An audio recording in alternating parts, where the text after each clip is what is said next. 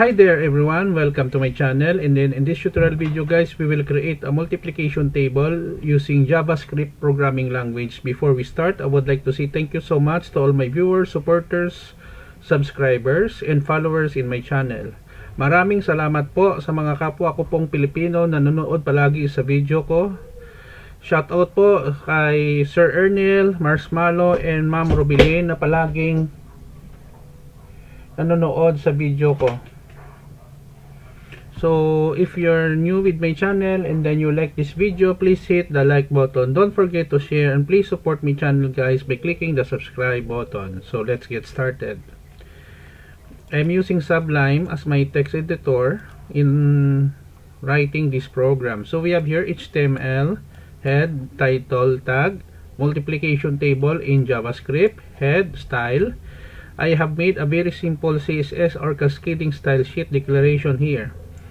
Body, font, family, Arial, size 16, close the style, and then script, type, text, JavaScript, document right, header 2, center, multiplication table in JavaScript, document right, center, table, border 1, px, and then using for loop statement, nested for loop statement, we declare the first loop here, a equals 1, a less than equal 11, a plus plus, tr style height for tpx, and then the other loop inside for b equals 1, b less than 11, plus plus. So the table style width for tpx, center, font size 4,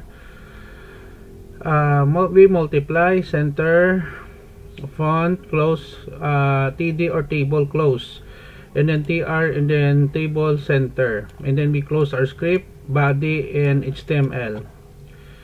Don't worry guys, because I will put a link in the video description where you can download the complete source code for free in my two websites. Okay, so let us run. I will go with my browser, Google Chrome. So we have here, no? So multiplication table in JavaScript. 3 times 10, we have 30. 6 times 4, we have 16. 5 times 6, we have 36. 7 times 2, we have 14. Okay, so that's it, no? We have already done creating our multiplication table using JavaScript programming language. Thank you so much guys for watching. If you have some clarification, questions, leave a comment in the comment section of this video tutorial. If you want to be shout out, just leave your name and then put shout out. Thank you so much guys for watching. Don't forget to like, share, and please support my channel guys by clicking the subscribe button. See you in the next video tutorial guys. This is your friend Jake saying bye bye for now.